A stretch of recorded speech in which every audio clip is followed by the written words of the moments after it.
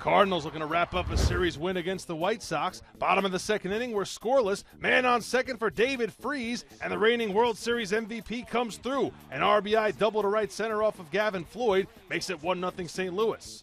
Jake Westbrook getting the start for the Cardinals. Top three, Westbrook using some fancy footwork on defense. The comebacker from Alexi Ramirez into the glove and throws out Ramirez. One more look at the play. Good reaction from Westbrook. He'd retire the first 12 men he faced.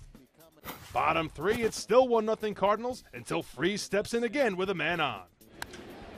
High fly ball, right center, at the track, at the wall, it's gone!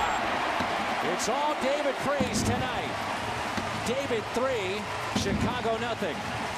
13th home run of the season for David Freese. Top five, some defense behind Westbrook. Alex Rios bounces into the 4-6-3 double play. The White Sox shut out through 5 innings. Bottom of the fifth now, bases loaded for the rookie Matt Adams, and Adams comes through a 2-run single into right center field. The Cardinals open up a 5-0 lead.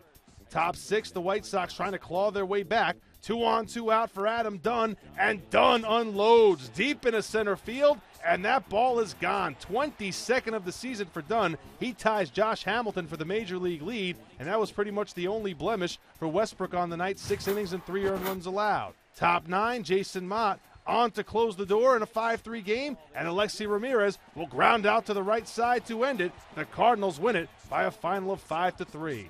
Mott notches save number 13 on the season in support of Jake Westbrook, who gets his first win since May the 8th, and Gavin Floyd takes the loss for Chicago. He's allowed at least 4 earned runs in 6 consecutive starts.